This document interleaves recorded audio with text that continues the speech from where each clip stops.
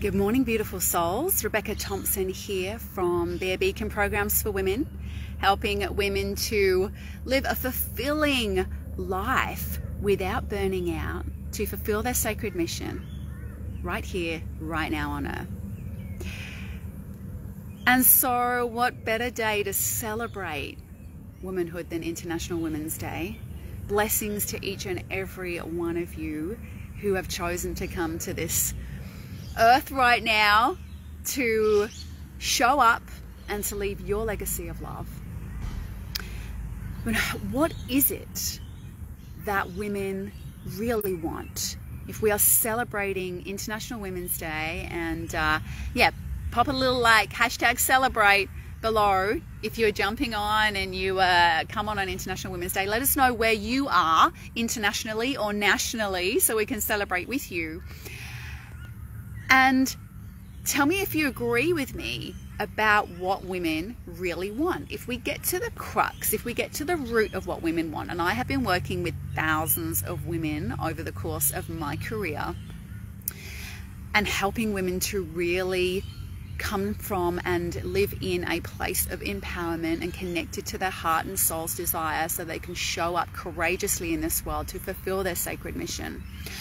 I would say that each and every one of these women truly want to just be seen and heard and appreciated.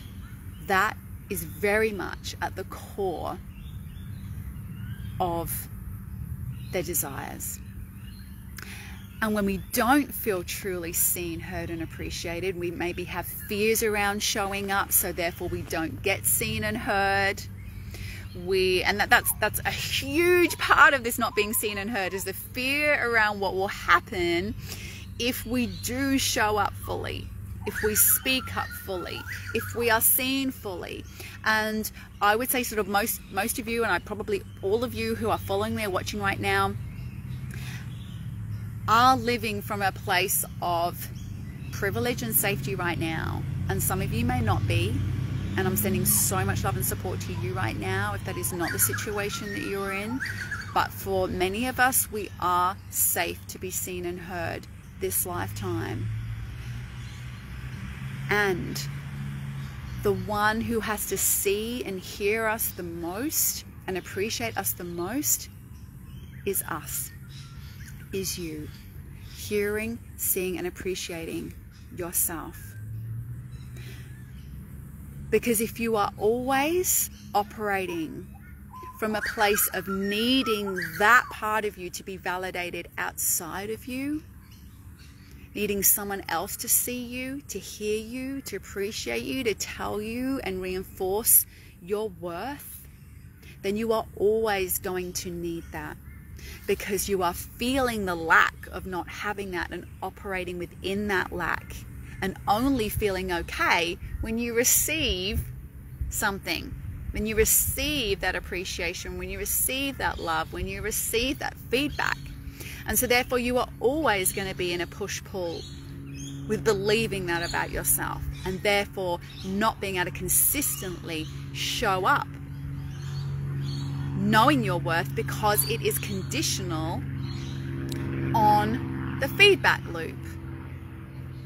So the only way that you can truly feel seen, heard and appreciated is through the communion with your inner being that already knows that it is worthy, that fully sees you for you, that loves all of you and values all of you, because it knows, you know at your very essence of your being, the divinity and the love and the capacity that you are as a creator of your own reality.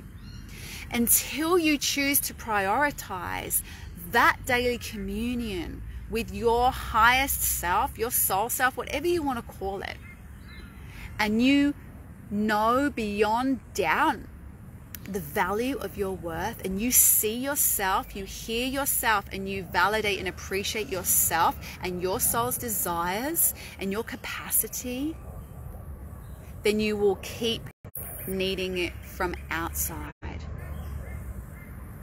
You must validate yourself. You must come into that daily communion with yourself to know your own worth. That is then how you receive the feedback in the world that gives you even more validation, but you don't need it anymore. See how it works? If we keep ourselves in a place of needing it outside of ourselves, we won't get it because we are looking at the gap. We are looking at the lack and wanting something different. No. The way to create more of something is to focus on something. So if you want to create more sense of being seen and heard and appreciated and validated, as the incredible woman that you are and soul that you are, then you have to do more of that yourself, for yourself. And that will actually bring more of it. And it is like that with everything. It is like that with everything. So watch the power of your attention. Where your attention goes, energy flows. You've heard that before, but let it really sink in.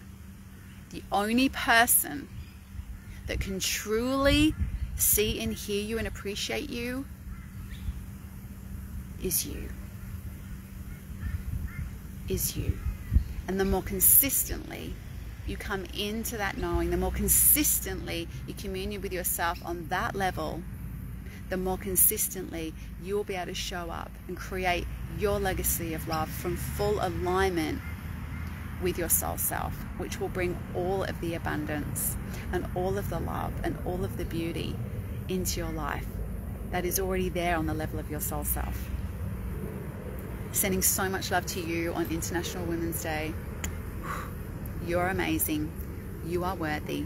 Tell yourself that every single day. Take the time in with yourself to really feel that, because your soul self, your inner being, already knows that.